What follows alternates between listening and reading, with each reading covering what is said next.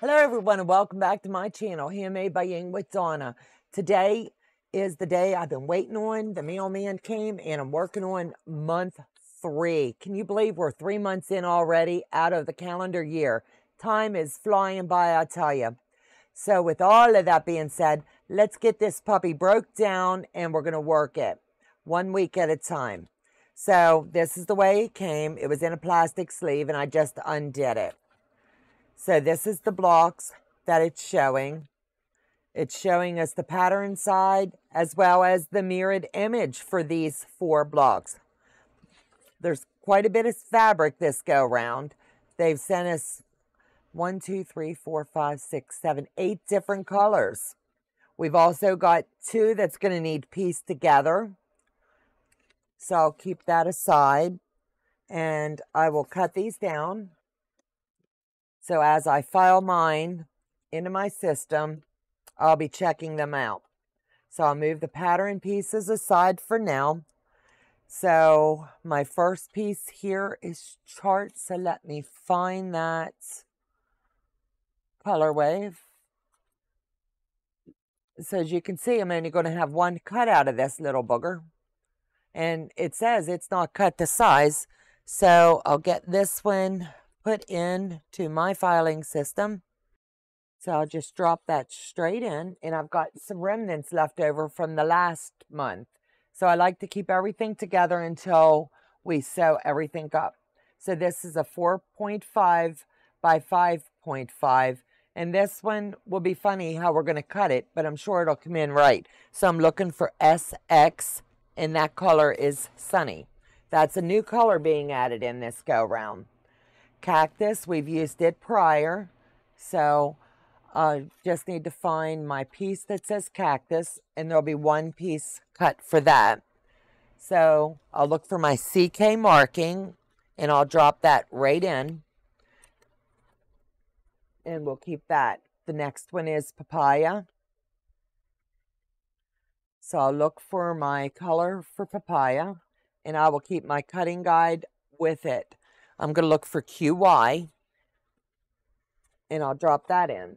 The next one is school bus. That's really close to looking like a school bus, I'll tell you. And it's only going to have 1 little shaving out of it, so I'm looking for the emblem SB.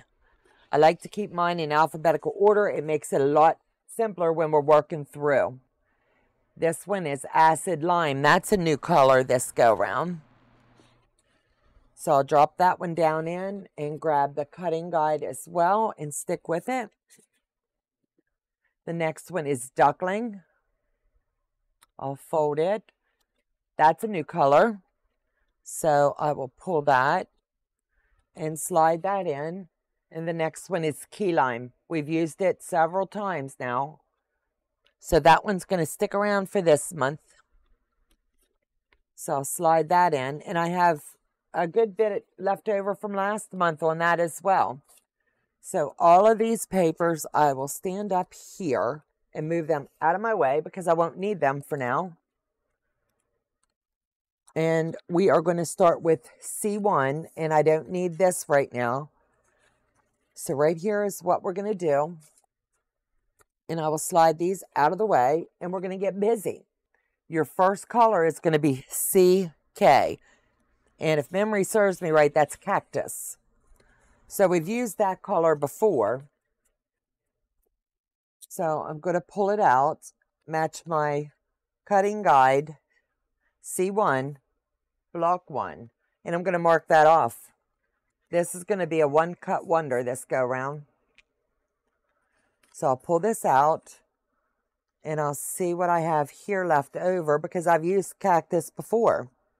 And I have quite a big piece here, so I'm not even going to use that section that they sent because I use this one in one of my other projects, and it is the same numbers and everything. So you can use all of their fabric along the way because they keep everything labeled and marked exactly the same. So I'll slide that over. I'm going to pin in place, and I'll just lay that over here out the way. Make sure I have enough to where I need to be, and pin.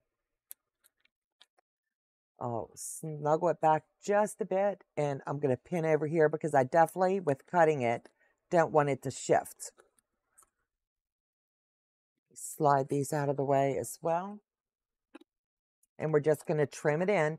I like to do about 1/4 of an inch every step of the way, all the way around. And it's personal preference.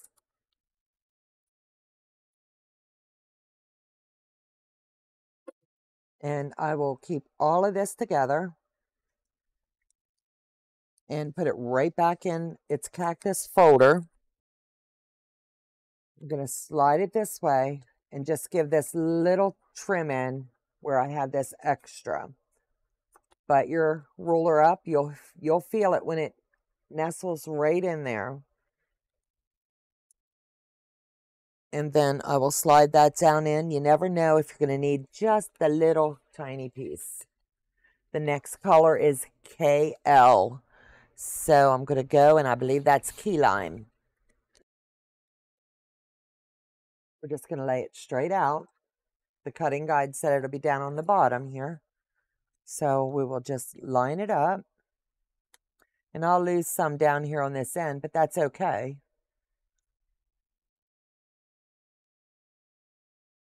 That one's pinned in place. So cut down here. And we'll just cut this off.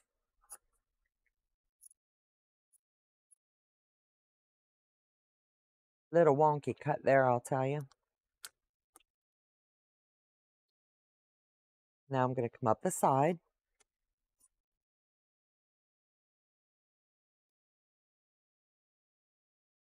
And I know where I need it. So it needs to be right there. So I'm giving it a little bit of a crease.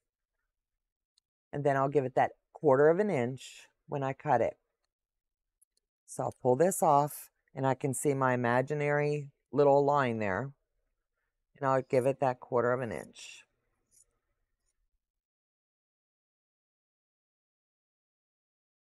And now this can be filed away. So we'll join this one in. We've got this one here. So we just need to see how this one's going to lay in. This is where it needs to lay. So I'm just going to fold it over.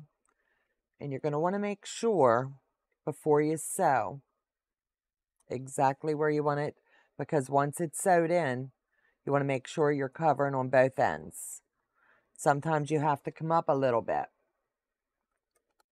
So I've got that in, move all of my tools out of the way. And I'm going to flip it. I'll get it under the needle. Then I'm going to make sure nothing shifted here, and it did not. So I raised it. And then we're going to sew it in.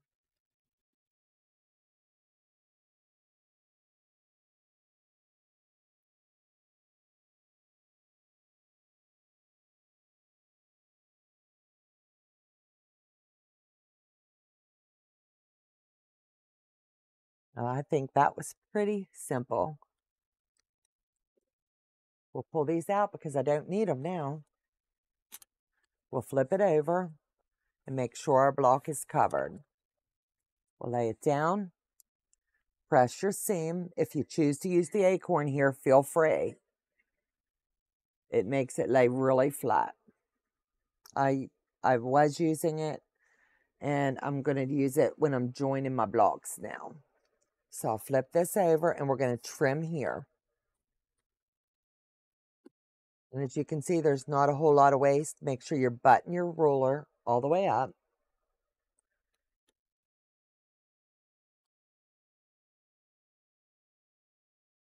And then we'll slide this out of the way. And now we're looking for AL. That's a new color. That's acid lime.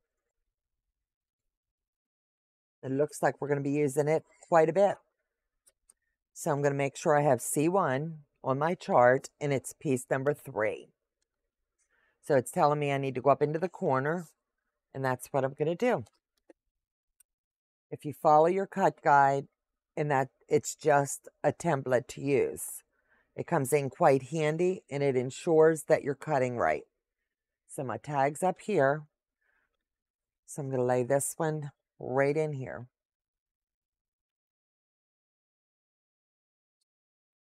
Fold this up. I want to make sure I'm giving myself that extra 1/4 of an inch.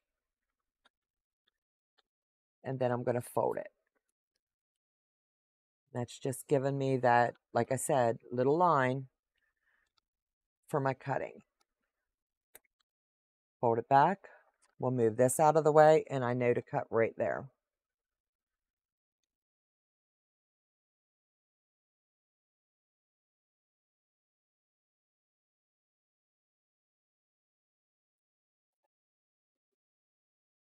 Now, fold this one up and set it aside for now. Flip our paper, and we're going to lay this in place. You're lined up for your 1/4 of an inch. Remember, we gave it the 1/4 of an inch overage. So now we're going to flip it over and get it over to under our needle. Give it just a start, and then make sure that nothing shifted before you sew in place. Slow and steady, and stay straight on that line, and everything will come together just fabulous for you. I'm going to flip it over. A little scrap of something there. So we're just going to finger press in place, and then we'll trim this one in. 10 minutes or less, and you've got this block done. How cool is that? And if you sew just a little bit each week, in the end, you're going to have a fabulous looking quilt. Remember, life's a journey, not a race, and you're going to have fun while you're doing it. And watching all of the different shadings come together the way that they do all of their kits, not just this one, it's amazing. They blend and come together really nice. Lining it up. Press down, keep your fingers back. We don't want any accidents along the way. Line it up and straight in. Now, how cool is that? Does that not look beautiful? And you can hardly see the colors, but this, I can tell it just is so stinking pretty. So thanks a lot for joining me for this amazing month. Month 3 looks like it's going to be exciting. Can't wait to get started on the next one. So I'll see you back next week.